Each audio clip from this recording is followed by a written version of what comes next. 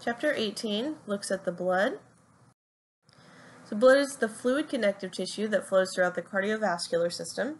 The cardiovascular system is composed of the heart and the blood vessels. The blood itself is made up of the liquid portion, which is plasma, and then the cellular portion, which are your erythrocytes, or your red blood cells, your leukocytes, or your white blood cells, and then platelets, which are cellular fragments important for blood clotting. We've got three types of vessels: arteries, veins, and capillaries. Arteries are the vessels that carry the blood away from the heart.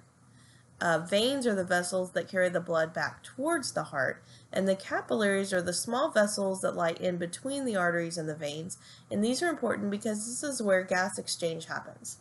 So when I talk about gas exchange, I'm talking about releasing oxygen from the blood to the tissues, and then picking up carbon dioxide. So our cells and our tissues need oxygen to do all of their metabolic activities. Whenever they do those, they end up producing waste products such as carbon dioxide, and we've got to get rid of that. So the blood allows us to deliver oxygen to tissues and pick up waste products, which will eventually come back to the lungs, and so we can exhale it. So this is some newly oxygenated blood. You can tell because it's red in the diagram. Just came from the lungs. The heart will pump it away. In this particular diagram, it's showing it. You can either go up towards the head or down to the body, so you just pick one of those routes. So you're in an artery right now, and then it's going to get into a capillary bed. You can see the capillary bed is very small vessels, and you can see it change from red to blue. That's because we're delivering oxygen. We're getting rid of that oxygen, taking it to our cells and our tissues, and we're picking up carbon dioxide. So as it exits the capillary bed, it's now in a vein. So veins are what? They're the vessels that bring the blood back towards the heart. So here's the blue indicating that it's deoxygenated. So it comes back into the heart. The heart will pump that out towards the lungs. So this is showing you the capillary. Here's the lung that I'm outlining. This is showing you the capillaries in the lungs. And as we breathe and that blood moves through the lungs, that oxygen in the air gets into that blood, and that's why you see it go back from blue to red. So now we've got newly oxygenated blood, comes back to the heart, and then we can do that whole process again. Some of the functions of blood: transportation. It carries oxygen from the lungs to the cells of the body, and it carries carbon dioxide, or CO2, from the cells of the body back to the lungs. So that again is gas exchange. It carries nutrients and drugs that have been absorbed across the GI tract. So when you eat a meal and you digest it into its smallest part, it gets absorbed into the bloodstream, and then we can transport it to the different cells in the body that need those nutrient molecules and the drugs. It also carries hormones from the secretory glands to the target tissue. So we saw that in the endocrine system. Regulation. It regulates body temperature by absorbing heat as it flows through the skeletal muscle tissue and then releasing that heat as it flows through the dermal tissue. So this is one reason why your skin might have a redder or darker appearance whenever you're hot, because we can release some of that heat from the body as it flows through the blood vessels lying underneath the skin. So it gives your skin a little bit of a redder tone. Regulates body pH by absorbing acids and bases from cells. Because the blood contains buffers, the pH of the blood is not really affected largely by this. So other areas in the body may not have those buffers, so if they take on too many acids, their pH will start to decrease. So they can release those acids into the blood where there are buffers, so the blood can take on those acids without having major pH changes. Regulates fluid balance by exchanging fluids as needed between the blood and the cells / interstitial fluid. So the interstitial fluid is just the fluid that kind of bathes our cells, or the fluid that kind of surrounds our cells. And we can exchange things, nutrient molecules, ions, things like that, between the cells and the blood, and then that interstitial fluid, which kind of lies between the cells and the blood. So all of the things discussed in here we will talk about in detail at some point. but this just kind of gives you an overall idea of some of the regulatory functions of blood. And then protection, because one of the cellular components of blood is leukocytes. Leukocytes are a white blood cell, and they are an important component of our immune system that protect our body against infection. Physical characteristics of blood. So we've got the color.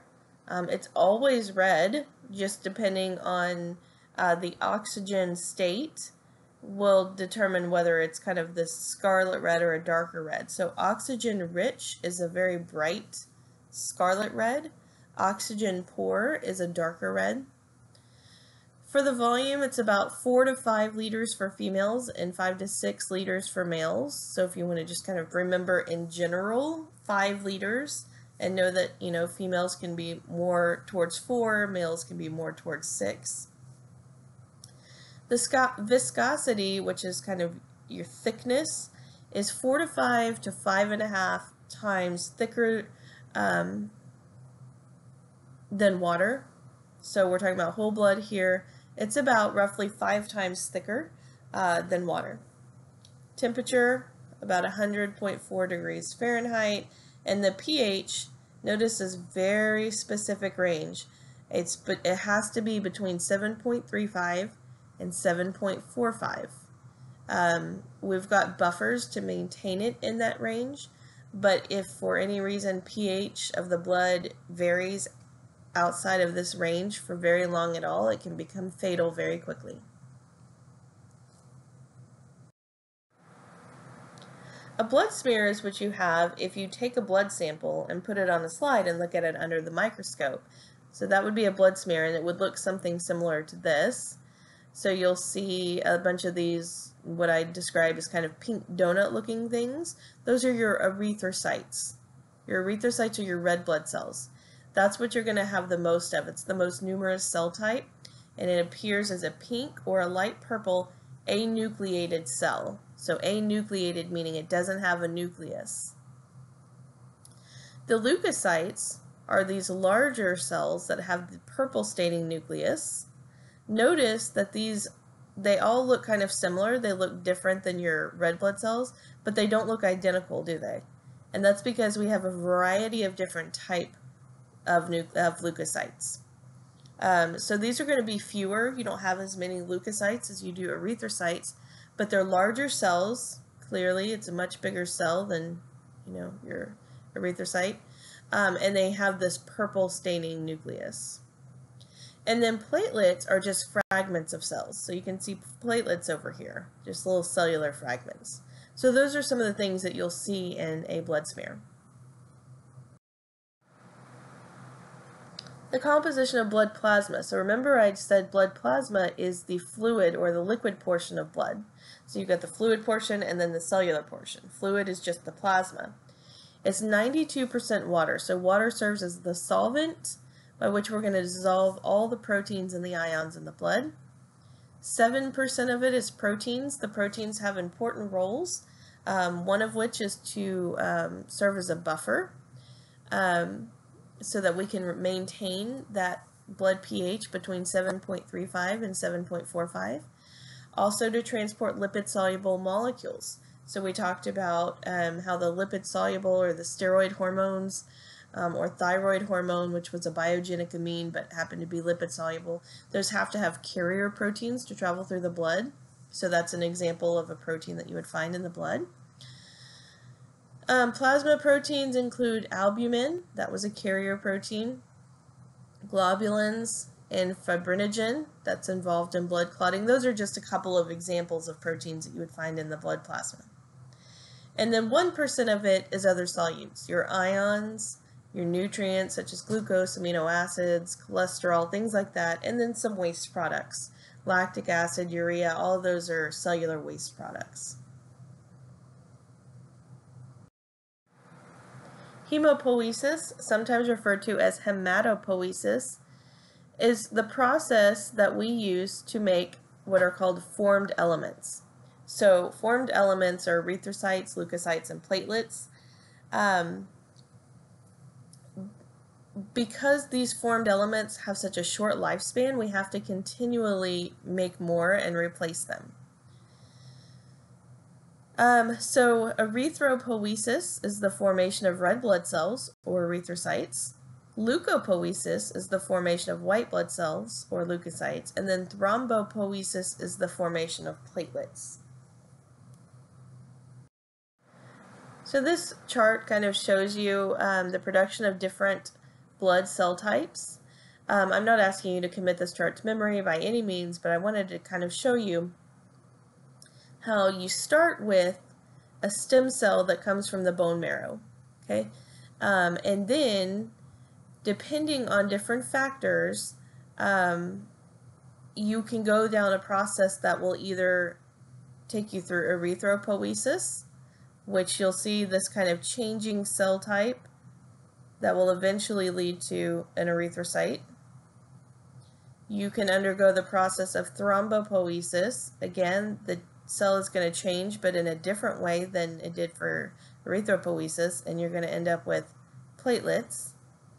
Or you can do the same thing, have different cellular changes that are going to lead to your different leukocytes. The influencing factor that's going to depend on whether it goes to make red blood cells, platelets, or white blood cells are these different factors. So this EPO stands for erythropoietin, and so that's going to stimulate the production of erythrocytes. Here's thrombopoietin, that stimulates the production of thrombocytes or platelets.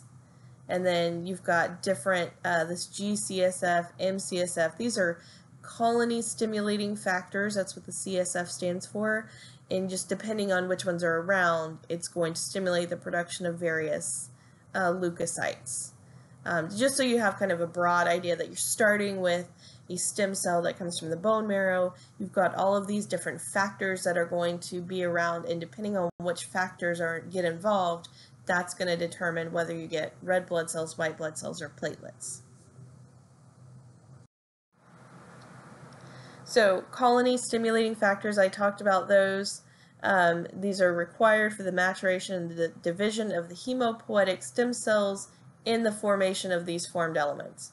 So it just kind of gives you the name of some of them and what they do. Multi-colony stimulating factor increases the formation of erythrocytes, some granulocytes, and monocytes. We'll talk about these. These are leukocytes, and we'll talk about them in a little bit.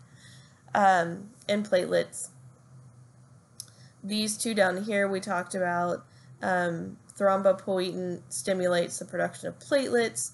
Erythropoietin is going to stimulate the production of erythrocytes.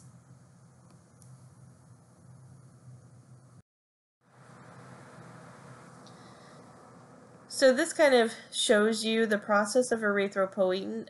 Again, it's showing you the bone because we get a stem cell from our bone marrow.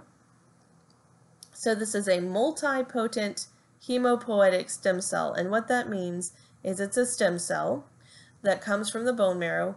Well, in this case it says hematopoietic, meaning that it will become some type of blood cell, and multipotent because at this point we don't know which one it will be. So this particular cell could go on to become any type of blood cell. Then you have that multi-colony stimulating factor, or multi-CSF, kind of changes this to what's called a myeloid progenitor cell. This is a large nucleated cell. It will evolve into what's called a pro-erythroblast or a pro-normoblast. This is a smaller cell that starts to produce hemoglobin in its cytoplasm. Hemoglobin is an important protein for your red blood cells. It evolves into this basophilic erythroblast, so the cell is just kind of shrinking, and then you have erythropoietin, or EPO. That was one of those kind of colony stimulating factors. It develops into a polychromatic erythroblast, and then into a normoblast. So normoblast is a smaller cell. It has more hemoglobin in the cytoplasm. And then eventually you're going to get this enucleation. So here's your small cell, lots of hemoglobin. Here's your nucleus. That nucleus is going to pop out of the cell. and then you have a polychromatic erythrocyte, or what's known as a reticulocyte. The reticulocyte has lost all of its organelles except for some ribosomes. So essentially, when you get to the point of an erythrocyte, you have nothing more than a plasma membrane bag full of hemoglobin. So contrast that to a normal cell that's got your nucleus and all of your organelles. So in the process of going from this stem cell all the way down to an erythrocyte, what's happening is you first need to start making hemoglobin, and then you lose your nucleus, and your cell starts to shrink, and you lose your organelles. You lose your ribosomes last because those are what you need to make the protein, hemoglobin.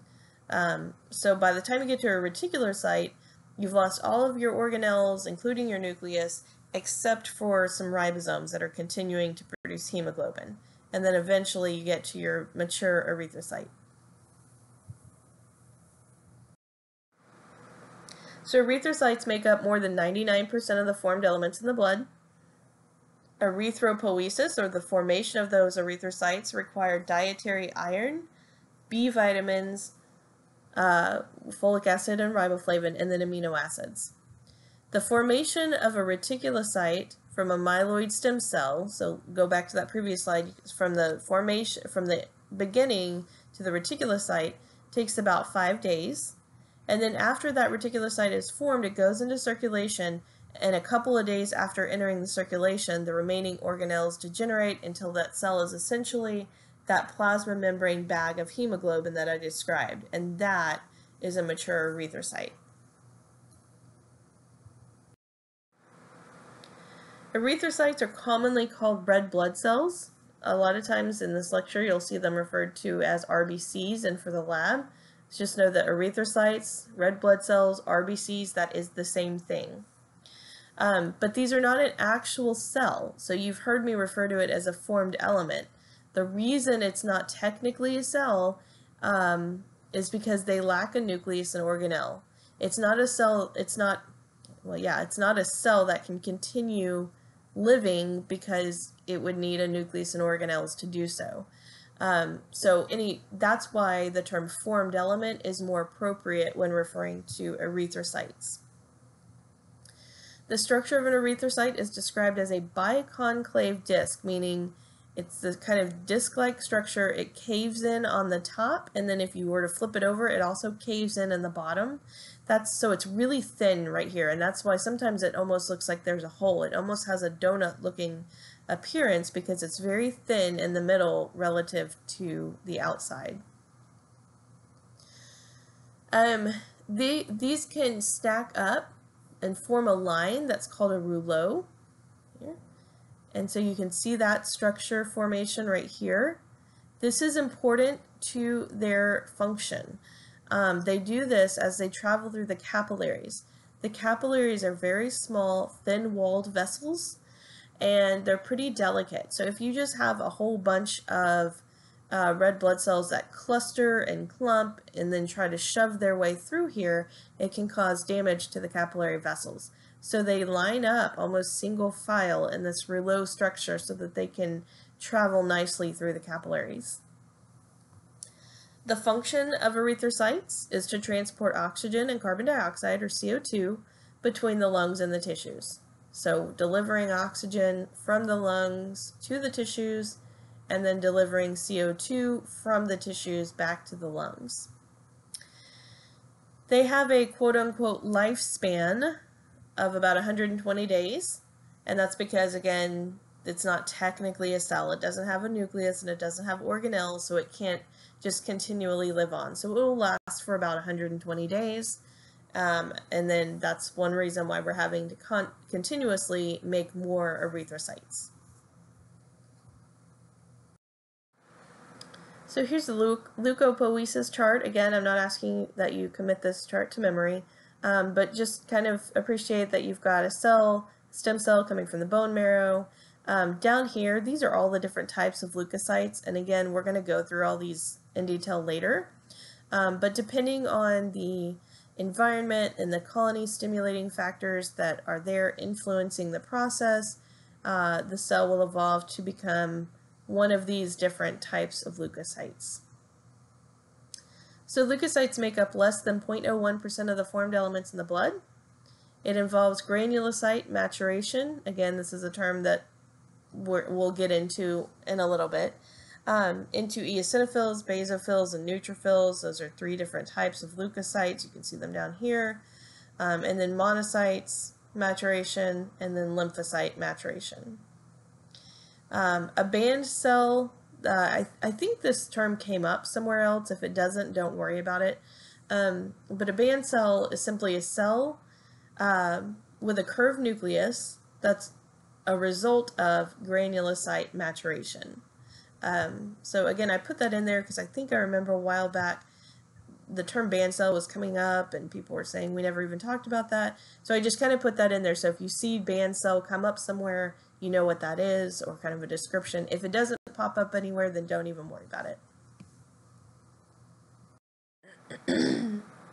Thrombopoiesis is the production of platelets or thrombocytes from megakaryocytes, which is cell type I'm about to describe.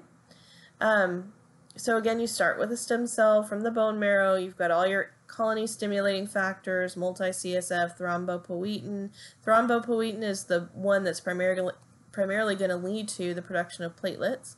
You see the evolution of the cell as it becomes what's called a megakaryocyte.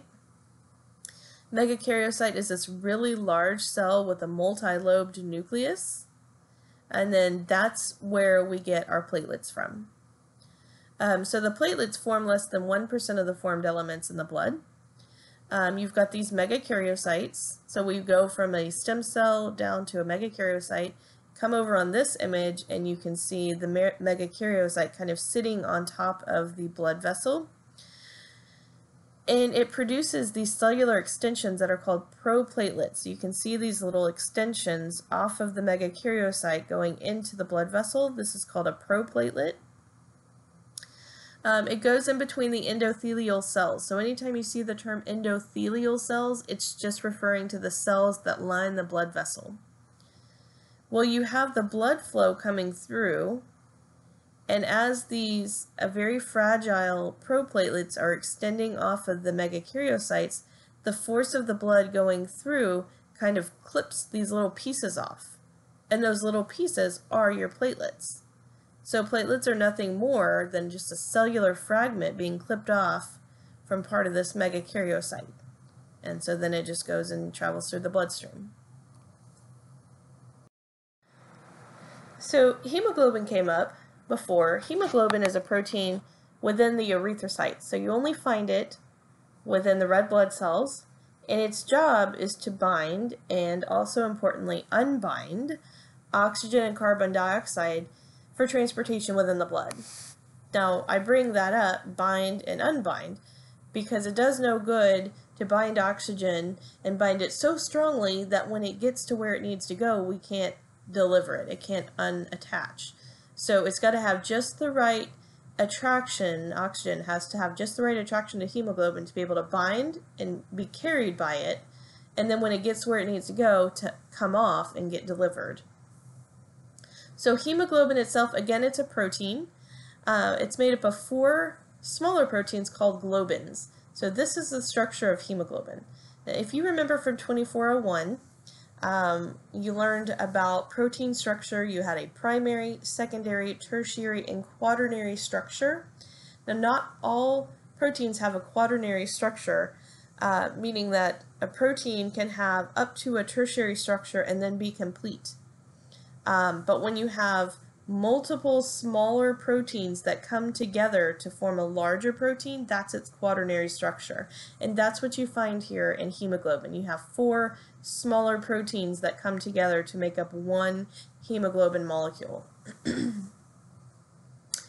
Okay, so the 4 proteins are called globins. You have 2 alpha globins or alpha chains, one here and one here, and then 2 beta globins or beta chains, shown here by the lighter colors. Each one of these globins contains a heme group. This little Saturn-looking thing, this is a heme group.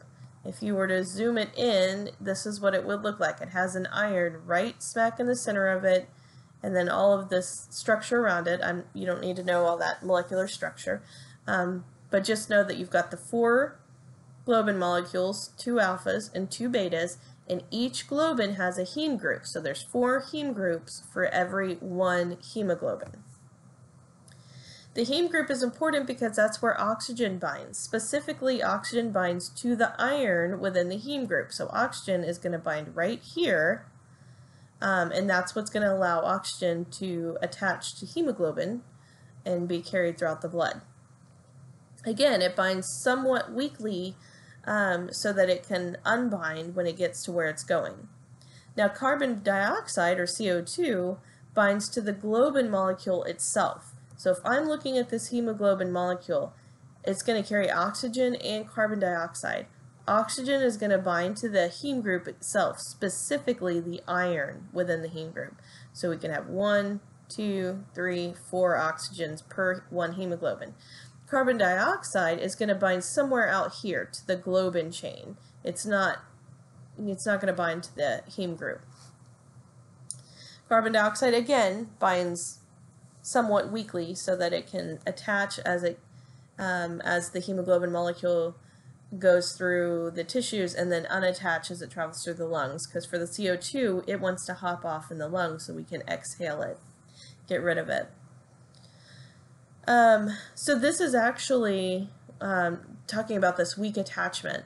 This is how carbon monoxide poison happens, because carbon monoxide has a very strong attachment to hemoglobin. So if you're exposed to a bunch of carbon monoxide, it's going to saturate your hemoglobin molecules and it doesn't want to come off. So then when oxygen's around, you can't get the oxygen on because your heme groups are saturated with carbon monoxide, so it actually robs you of oxygen. That's just a little side note. Okay, so oxygenated blood appears bright red when hemoglobin is maximally loaded with oxygen. So when you have 4 oxygen molecules fully loaded onto your hemoglobin molecule, that's called oxygenated blood, and it appears bright red. Deoxygenated blood appears dark once some of that oxygen is lost and carbon dioxide is gained. So once we start with 4 on here, when we lose some of that oxygen, we pick up CO2, we consider that deoxygenated blood, and the color starts to appear darker and darker. Again, each hemoglobin molecule can bind 4 oxygen molecules at a time. Hemoglobin is loaded with oxygen as those erythrocytes pass through the capillaries in the lungs. So as our blood travels through our lungs, while we inhale, we bring oxygen in through the air that we breathe in, and we attach that to the hemoglobin that's in the blood traveling through the lungs at that time. And then oxygen detaches from hemoglobin as it goes through the capillaries of the body tissues. So after it gets oxygen in the lungs, that blood's going to go back to the heart's going to pump it out to our body tissues, and when it gets down to our body tissues, the oxygen will come off and go into our cells, so our cells can use it for their metabolic processes. Erythropoietin is one of those factors that we talked about. In this case, it influences the production of red blood cells. It is also considered a hormone because it travels through the bloodstream. So this type of diagram should look familiar from kind of what we saw in the endocrine system. So we can start with the stimulus. The stimulus for erythropoietin release, or EPO release, is decreased blood oxygen levels. So when the blood oxygen levels start to decrease, you've got cells in the kidneys that detect that, and they in turn release erythropoietin, or EPO, into the blood. So EPO will stimulate the red bone marrow to increase the rate of production of erythrocytes. So we start to make more red blood cells. So now you have more red blood cells coming out into circulation, and the more red blood cells you have, the more oxygen you can carry. So increased number of erythrocytes means higher blood oxygen levels, and once those blood oxygen levels get back up to normal levels, then your kidney will stop producing erythropoietin. Erythrocyte volume disorder. So let's look at anemia. Anemia is a clinical condition described by a reduced capacity of the blood to carry oxygen, usually as a result of lower than normal erythrocyte percentage, so not enough red blood cells in the blood. But it could also result from abnormal hemoglobin, impairing hemoglobin's ability to carry oxygen. So if the body tissues receive less oxygen from the blood, then what's going to happen is the heart's going to start to work harder and harder to deliver more blood and therefore more oxygen to those tissues. So symptoms are going to be lethargy, kind of this feeling of tiredness, shortness of breath, pale skin, heart palpitations. Treatment, it can be treated with pharmaceutical erythropoietin to allow the body to produce more erythrocytes. But a note down here, it's important for the clinician to verify that there's no underlying cause of chronic blood loss, such as a stomach ulcer or colon cancer that could be causing the problem. So you'd want to do like a thorough examination before you just give out EPO, because EPO can treat the problem if the problem is simply we're just not making enough. But if you're actually making enough but you're losing blood, that could kind of present as anemia, but you'd be missing an important factor, and it wouldn't do much good to just treat with erythropoietin at that point. Sickle cell disease, this happens with erythrocytes become sickle-shaped at lower blood oxygen level. So, in biology, in anatomy and physiology, structure is always related to function. And we talked about the structure of a red blood cell and how it has that biconcave disc. And one of the important reasons for that structure is, if you remember, it forms what's called a rouleau. They stack up in a single file line, so as they go through the capillaries, they don't rupture the vessels. Well, in sickle cell disease, if blood oxygen levels get low, the structure of the red blood cells changes from this biconcave disc to this sickle-shaped structure. This is going to make it difficult for the red blood cells to pass through the blood vessels, and it can cause damage to the vessels and make the cells more prone to destruction, and cause all kinds of problems. Okay, so let's get into the ABO blood types. So as you probably know, everybody's got their specific blood type. Just as an example, you could be O positive or AB negative. So the ABO blood type refers to the first part of that, the actual letter portion. We'll get into the positive and negative here in a minute. But this is it's a method of blood typing. It's based on specific surface antigens that project from the plasma membrane of erythrocytes. So when I say surface antigen, I just mean it's a protein marker that sticks out from the plasma membrane of our red blood cells. So the purples and the blues, that's a surface antigen. Okay, so if an erythrocyte contains surface antigen A, the blood is considered to be type A. So here's a red blood cell, here's the blue spheres, we're calling those surface antigen A. If it has A on its plasma membrane, it's called type A blood. If it has surface antigen B, it's considered B. So these little cones represent surface antigen B. So if those are present, then you've got type B blood. Now you can also have both. If your red blood cells have A and B on them, then your blood type is AB. And it could also have none of those. So if it doesn't have any of them, then you're type O. Okay, so the letter is just telling you what antigen you have exposed on the plasma membrane of your red blood cells. A, B, A and B, or type O if you don't have any of them. Now, your body produces antibodies against whichever surface antigen you do not have on your red blood cells. So you need to make very certain that you have straight in your head the difference between an antigen and an antibody. So let me go through that. Antigen is the protein that is exposed on the surface of your red blood cells. Antibodies are proteins that travel through your bloodstream. They're not on your red blood cells. They're traveling freely. And you make antibodies against whichever antigens you do not have. So let's look at the chart and let's start with type A. This person is type A because they have surface antigen A on their red blood cells. So you make antibodies against the antigen you don't have. Does this person have type B? No, they have A. So they make antibodies against B.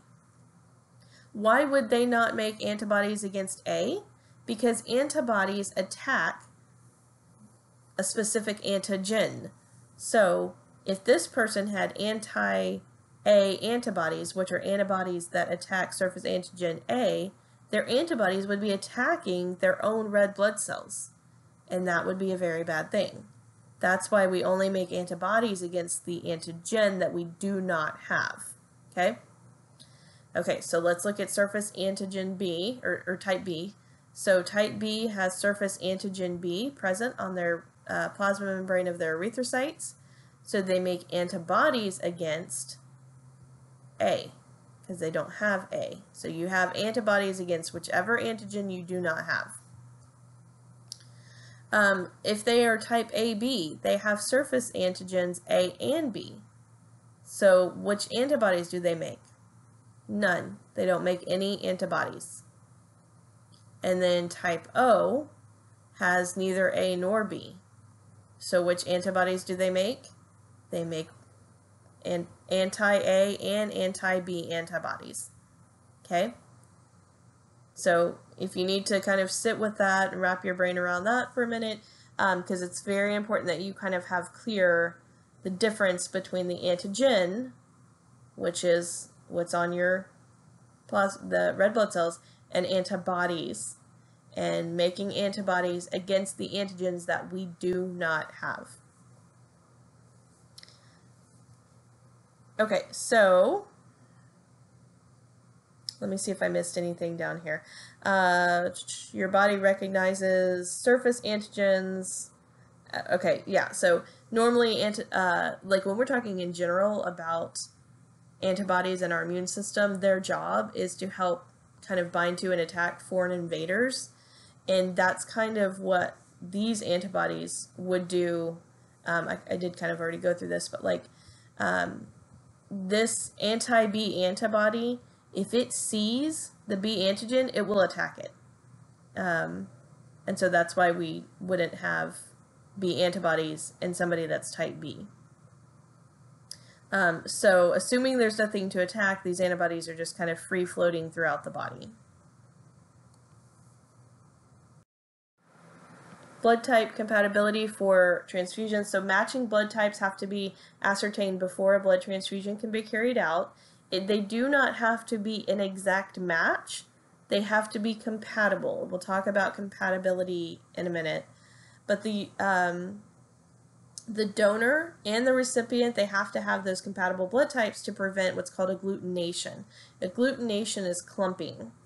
So let's look at the chart. So agglutination is going to occur when antibodies against a surface antigen bind to that surface antigen on the red blood cell and cause clumping. Those clumps are going to block the blood vessels and prevent normal circulation and eventually result in the destruction of the red blood cells. Okay, so look at this chart. This top bar right here is shows compatibility. You have a type A blood donor. So this is the donor blood. So this blood is going into it's going into somebody else. The recipient is also type A. It says right here, type A blood of recipient. Okay. If the recipient, the person getting the blood, is type A, you need to be able to tell me which antibodies they have. Do they have antibodies against A or B? Do they have antibodies against both, or do they not have any? Okay, so remember, we produce antibodies against the antigen that we do not have. So if the blood type, if this person is type A, that means they have the A antigen, which means they have the B antibody. Okay, so it says in parentheses, it contains anti-B antibodies. Okay, well, it's A blood going in. Remember, B had the cones just for visual purpose. So here's the anti-B antibody that would only bind to those cone or triangular shaped ones, but the blood coming in only had A. So there's nothing for the antibodies to bind, so no agglutination happens, no clumping happens. Now let's look down here, type A blood of donor. So here's that A blood again with the A surface antigen, but we're this time going to put it in somebody that's a type B recipient. Okay, so ask yourself, what type of antibodies does a type B person have? They have type A. They have antibodies against A, right? Because we make antibodies against the antigen that we don't have. So it tells you right here, it contains anti-A antibodies. Well, the blood that's coming in is type A. So see how it's got the spherical? This is an anti-A antibody, and it's just ready to bind to a big old spherical antigen. So when you put that A blood in, the anti-A antibody binds to it, and you can see it can bind multiple, and it causes this clumping or agglutination effect.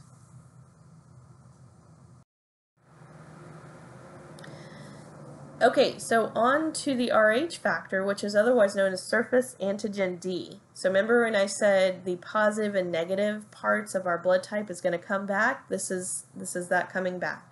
So this is what determines whether you have a positive or a negative after your ABO blood type. So the Rh blood type is determined by the presence or the absence of what's called the Rh antigen, otherwise known as surface antigen D. So this acts just like the A and B surface antigen, it's just surface antigen D. If the Rh factor is present, that person is said to be positive. If it's absent, then they're negative. So this is independent of your ABO blood type group. You're going to be either A positive or A negative, B positive or B negative, AB positive or AB negative, or O positive or O negative. And in all of those cases, the positive and negative just refers to whether you have the Rh factor or surface antigen D. Those are the same things. If you have it, it's positive. If you don't have it, it's negative.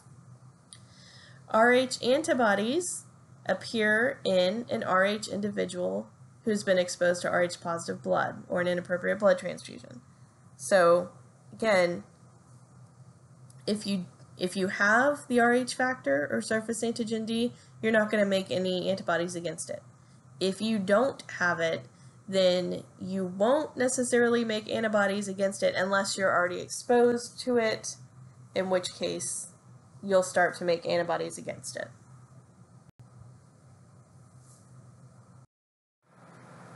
So Rh incompatibility becomes important during pregnancy. If you have an Rh negative woman who conceives a child with an Rh positive man, the fetus can either be Rh positive or negative. So if the fetus is Rh positive, then at the time of the delivery, some of the fetal Rh positive blood can enter the mother's bloodstream, and that would cause her to have an exposure to Rh positive blood. So the response to that is she's going to generate anti-D antibodies. So she's going to create antibodies that can bind and cause agglutination against the Rh factor. Okay, so that process in itself is kind of harmless right then, because that baby's already sort of been delivered and nothing's going to happen. But if the mother conceives a second Rh positive child, now the mother has antibodies in her system that can cross through the placenta and attack the baby's Rh factor. And so it's going to attack the baby's red blood cells.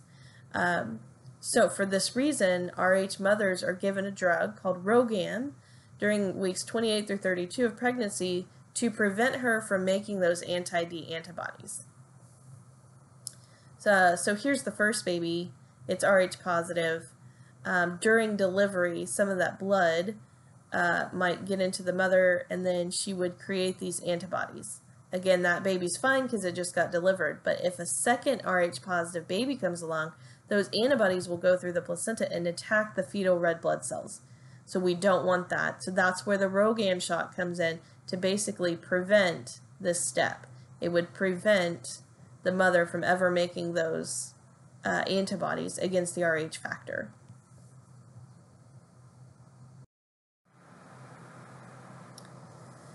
Okay, so who is the universal donor? That's individuals with type O negative blood. So why would that be? Because let's say we're in the emergency room and somebody is crashing fast and they've got to get blood and we don't have a lot of type for blood typing, and we need to just be able to grab something and go. Well, think about the characteristics of type O negative blood. Do they have surface antigen A? No. Do they have surface antigen B? No. And we know that because they're type O. Type O doesn't have any A or B antigen. Do they have the Rh factor? Nope. And we know that because of the negative. So O negative blood has absolutely nothing on the cell surface. And why is that important? That's important because if we're talking about the guy who's crashing, it doesn't matter what antibodies he has in his system. It doesn't matter what blood type he has or what antibodies he has. There's nothing on the surface of O negative blood to get attacked. There's no surface antigens there. So it doesn't matter what kind of antibodies the recipient has, there's nothing to attack. So agglutination will not happen with O negative blood. Okay, who is the universal acceptor? AB positive. So let's think about that. So think about, really, you got to think about donor and acceptor. If somebody's talking about the donor, you're talking about the person who's giving the blood. If you're talking about the acceptor, you're talking about the person receiving the blood. Okay, and so AB positive is universal acceptor. Why? Because since they have A and B and the Rh factor because of the positive, they have all of the surface antigens on their red blood cells. So what does that mean for antibodies? Because we make antibodies against the antigens we don't have. Well, they have all the antigens. That means that they don't have any of the antibodies.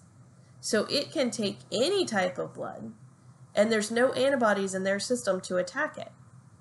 Does that make sense? So this kind of shows you blood type compatibility charts. The way I would do this is not memorize, certainly.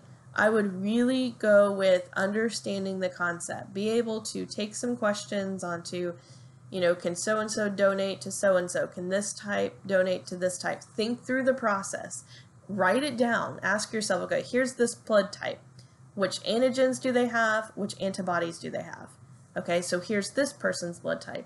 Which antigens do they have? Which antibodies do they have? If you're talking about the recipient, you need to be thinking about the antibodies. You need to be thinking about what antigens are on the donor and what antibodies are in the recipient, and when those two interact, is there going to be a clash? So think about the concept and like line it all out like that. Who has what antigens? Who has what antibodies? And then determine whether you think they're compatible, and then use this to check yourself.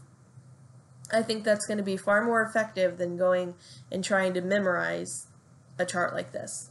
It's going to be important to understand the concept of who's got which antigens, who has which antibodies, and if one donates to the other, will an interaction occur? And then check yourself. And I'll also try to find maybe some videos that kind of help reinforce this. Now your leukocytes, these are your white blood cells. These are the cells that help our body defend itself against pathogens, which are viruses, bacteria, cancer cells, anything that's not really supposed to be in our body is considered pathogen, something that causes diseases, and our leukocytes help protect us against those. So these are different from the erythrocytes or the red blood cells because it's not actually a formed element, it's an actual cell. So it has the nucleus and it has all of the organelles. So it's a fully functional cell that can continue on for a while. These typically reside in our tissue as opposed to the bloodstream. They enter the tissue through a process called diapedesis. It's a fancy term. It just means that the cell slips through the endothelial wall. So again, the endothelial cells are the cells that line the blood vessels. So here's a blood vessel right here.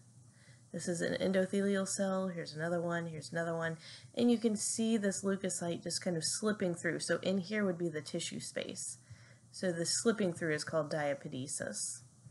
They get attracted to tissue injury sites by a process called chemotaxis. So what that means is, let's say somebody scraped their knee, and so the skin is open and bacteria gets in. So this tissue space is infected.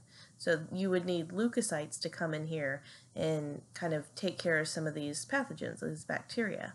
So chemotaxis is a process where there's chemical signals released from this infected area, and the leukocytes respond to those chemicals that get released. It's kind of an attraction. They get released, and then that's detected by the leukocytes, and so then they start to come near to that site. They'll go through diapedesis, where they exit the blood and get into the tissue space.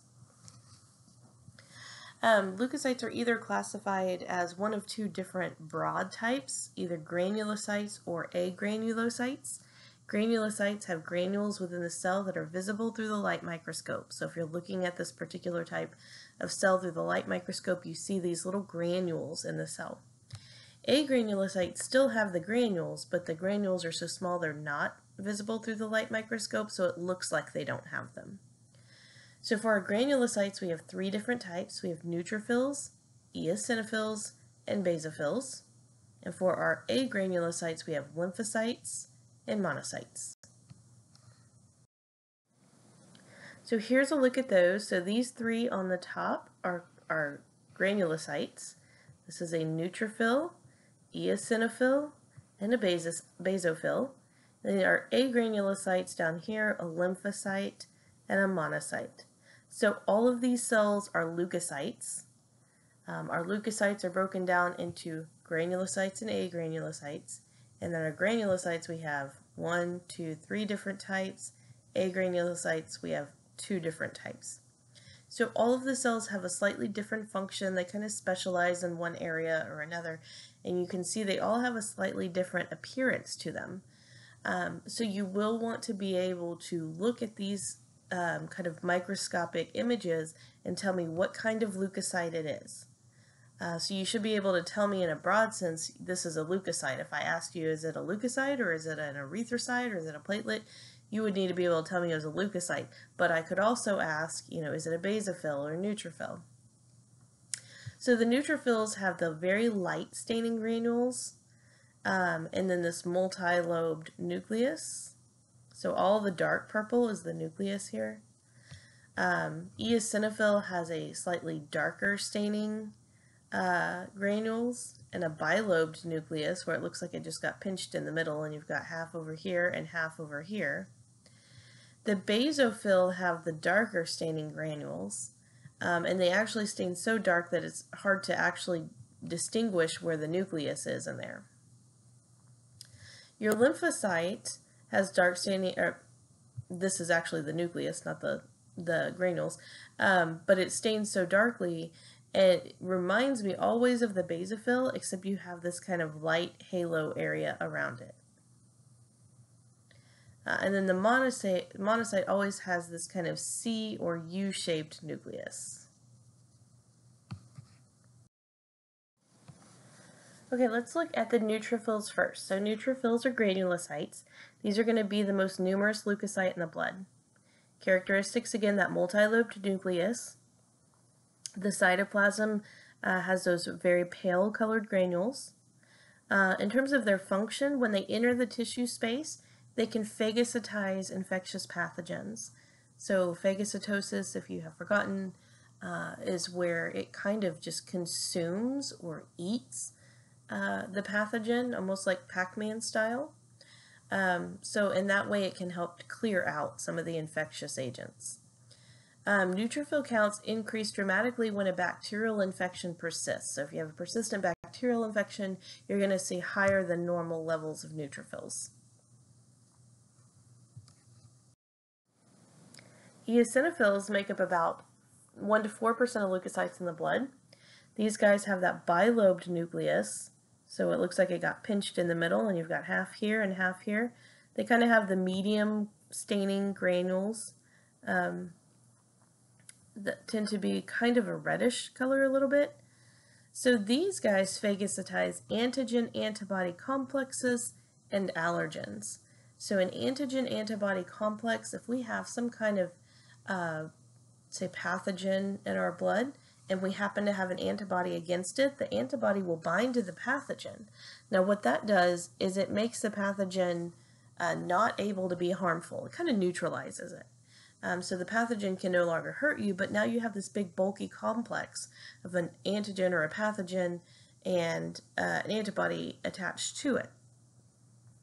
So the eosinophils can come in and phagocytize that whole complex. So the antibody actually kind of neutralized the bad guy, but the eosinophil came in and phagocytized that whole complex. And then it can also phagocytize allergens, which are anything that cause allergy-like symptoms. One of the other things eosinophils are known for is their effects on parasitic worms. So they release chemicals, and those chemicals are destructive to parasitic worms, such as like a tapeworm or something. Basophils, these make up about 0.5 to 1% of the leukocytes in the blood. Their characteristics are the bilobed nucleus, but you can't really see the nucleus because the granules stain so darkly. So these have a more blue purplish colored granules, and they kind of mask that bilobed nucleus. One of the important things about basophils is that they contain and they release two molecules, histamine and heparin. So here's a little bit about those two molecules. Histamine increases blood vessel diameter, so it causes vasodilation, or the widening of our blood vessels. It increases capillary permeability, which means when the capillary permeability increases, that basically means that fluid that would normally be held within the blood vessel and restricted to within the blood vessel is now allowed to leak out of the blood vessel, and it kind of creeps into the tissue space. So you can get a lot of swelling and edema whenever you have capillary permeability that's gone up because fluid is now leaking out of the blood vessels. Histamine is also responsible for your allergy symptoms. This is why we take an antihistamine to kind of block the effects of histamine whenever we have allergies. Heparin is an important molecule for blood clotting or anticoagulation. So both of these molecules are made and released from the basophils. Lymphocytes, so now we're moving on to our agranulocytes. Lymphocytes make up about 20 to 40% of leukocytes in the blood. They reside in the lymphatic organs and structures, which we will get to that when we get to the lymphatic system here in a couple weeks. They have a dark staining rounded nucleus, so it's a very large dark staining nucleus. And this is the one I said always reminds me of a basophil with a halo around it. There's three categories of lymphocytes. We have T lymphocytes, which are responsible for sort of overall managing our immune response. B lymphocytes, which are responsible for producing antibodies. And NK cells, which stands for natural killer cells, and these attack our abnormal and or infected tissue. So those are three different types of lymphocytes. And we'll talk about these in more detail when we get to the immune response. And our monocytes. Our monocytes are the other type of agranulocyte that we have. Makes up about 2 to 8% of leukocytes in the blood. These always have a C or U-shaped nucleus, depending on which way the cell is oriented.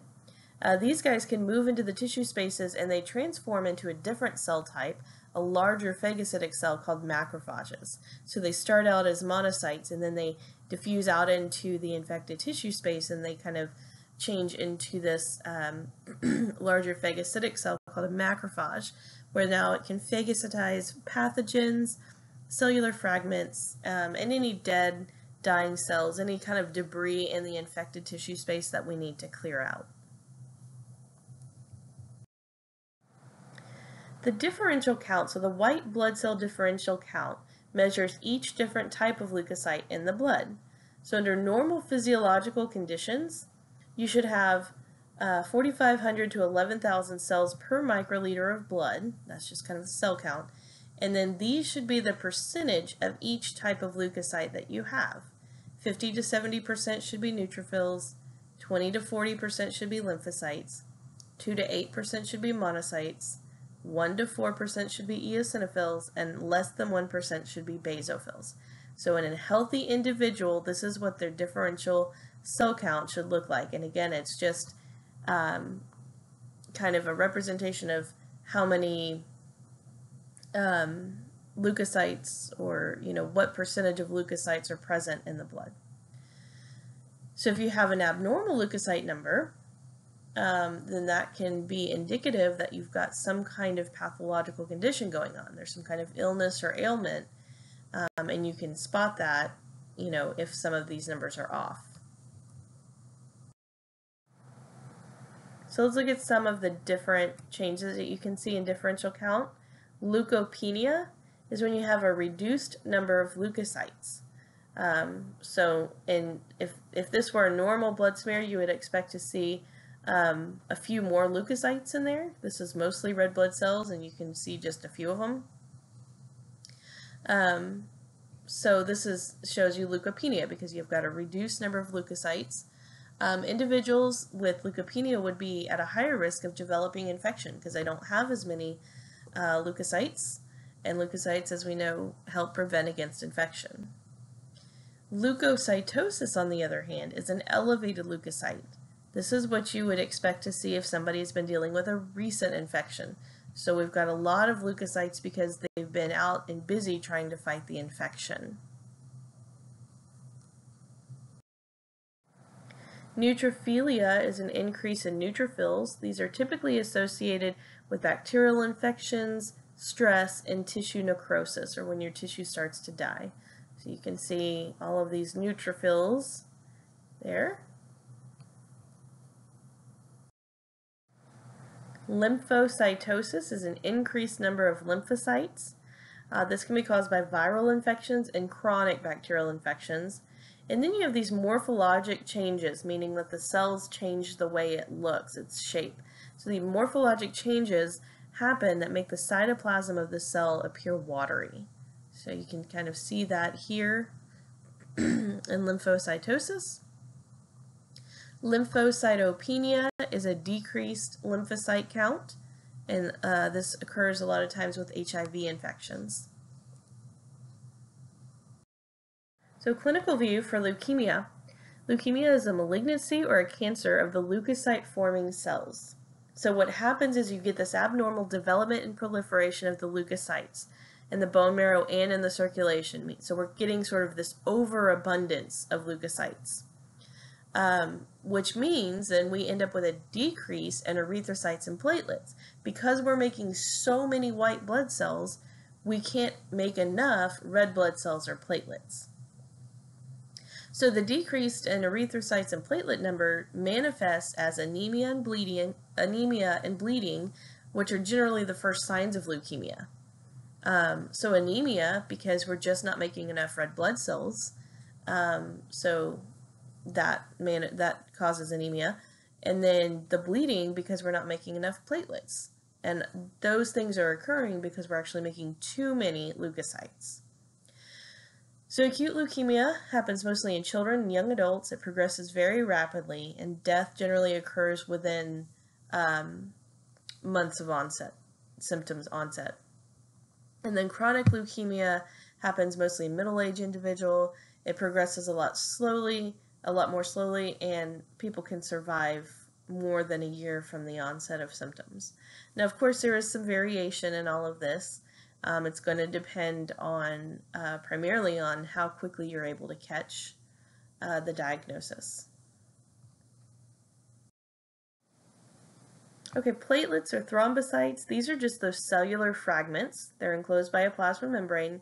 These are formed elements because they do not have a nucleus. Again, it's just a cellular fragment, so it's not a true living cell. Very similar to the erythrocyte.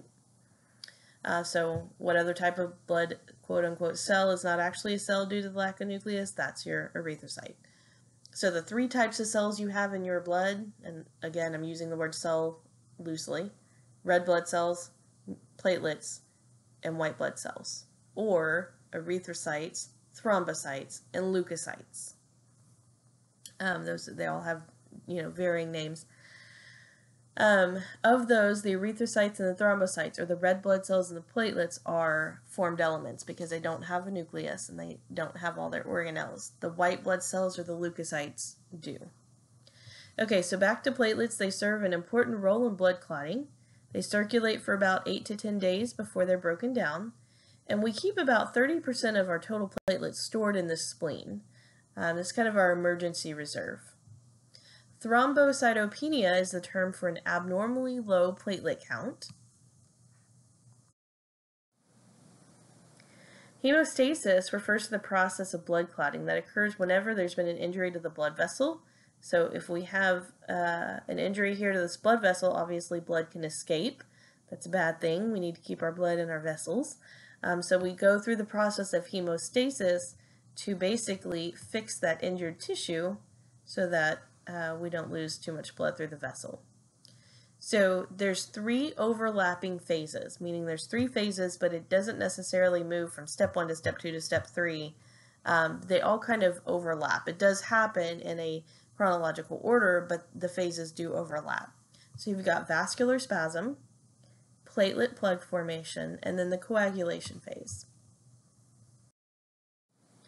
Okay, so for vascular spasm, that's the first thing that's going to happen in hemostasis, and essentially what's going to happen is the blood vessel is going to constrict. So by constricting, it limits the amount of blood that can leak from the blood vessel. The spasm will last for a few minutes while it's waiting for the platelets to arrive. So the platelets have to come to the scene of the vessel injury to, start the process of clotting it. So while we wait for those platelets to get there, the blood vessel will constrict, vascular spasm, and that helps to just limit the amount of blood that can escape through the vessel. Platelet plug formation. So this is the second phase of hemostasis. So normally, in the absence of a blood vessel injury, so under normal circumstances, the endothelial wall is coated with a molecule known as prostacyclin. Prostacyclin prevents platelet activation. It's kind of like the platelet repellent. We don't want our platelets active unless we actually need them to do their job. Otherwise, they'll just be like coagulating and clotting things all over the place. So they're kind of inactive, and our prostacyclin is what keeps them inactive. So once the vessel is injured, collagen fibers start to become exposed. The platelets sit down and adhere to those collagen fibers with the assistance of something known as the von Willebrand factor. That's just a small plasma protein, but it helps those platelets sit down and adhere to the exposed collagen fiber. So here's our injury to our blood vessel. These would be the exposed collagen fibers. Our platelets come down and sit and attach to those, attaching on both sides with the help of that von Willebrand factor. So then the platelets start to develop these long processes to better adhere to the surface. So once they attach, they start to extend processes from their surface. And then eventually that kind of closes off the injured site. So eventually they'll all kind of extend and kind of block this off. And at that point, the blood can no longer leak out of the vessel. So platelet activation, as the platelets undergo those morphological changes, which again is the development of those long processes, it starts to do something called degranulate or degranulation. And all that means is to release chemicals. So all of this is part of platelet activation. They start to, they're just these little cellular fragments, but once they bind to the collagen through the von Willebrand factor, this is when they start to activate and they extend these long processes. They start to release chemicals, and those chemicals help with the other phases of hemostasis. So degranulation chemical release causes, 1, prolonged vascular spasm. So that vascular spasm, that was the first step. It was only going to last for a little bit. But as the platelets arrive and they start to release their chemical, now it's going to cause that vascular spasm to last even longer. So serotonin and thromboxane A2 are the chemicals that will prolong that vascular spasm. So they're coming from the platelets. It causes the attraction of other platelets to the site. So it releases adenosine diphosphate, or ADP, and thromboxane A2, and that helps to recruit additional platelets so we don't run short. Stimulation of coagulation, it releases procoagulants that help the process of coagulation, and then blood vessel repair, it stimulates the release of secretions or substances that help to promote tissue growth and repair.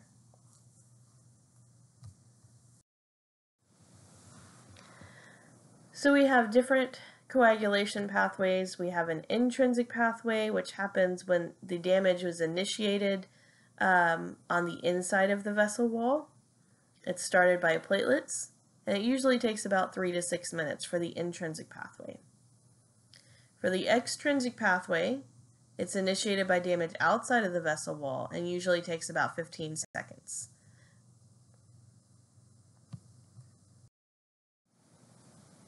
Substances involved in coagulation. So coagulation is a really long, complex process, and I'm not really going into the entire process. So I'm just kind of hitting some highlights, knowing that there's an intrinsic and an extrinsic pathway and just those key features that I listed on the above slide. And then these are just some of the factors that or substances that are important and involved in coagulation. So calcium is important. You have various clotting factors. Clotting factors are inactive enzymes that are produced by the liver. They become active when you go through the coagulation process. Platelets, of course, and then vitamin K. Vitamin K is fat-soluble vitamin required for the synthesis of clotting factors 2, 7, 9, and 10. So again, don't really worry about the significance of those numbers. There's a variety of clotting factors that we're not really going into detail with, but vitamin K is essential for the synthesis and production of, a variety of them. So blood clotting disorders. Hemophilia is caused by a genetic mutation, so it's X-linked, meaning it's linked to the X chromosome, and typically X-linked mutations are primarily manifest in men.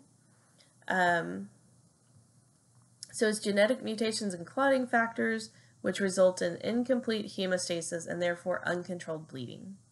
So hemophilia A is known as classic hemophilia. This is a deficiency in the normal factor 8.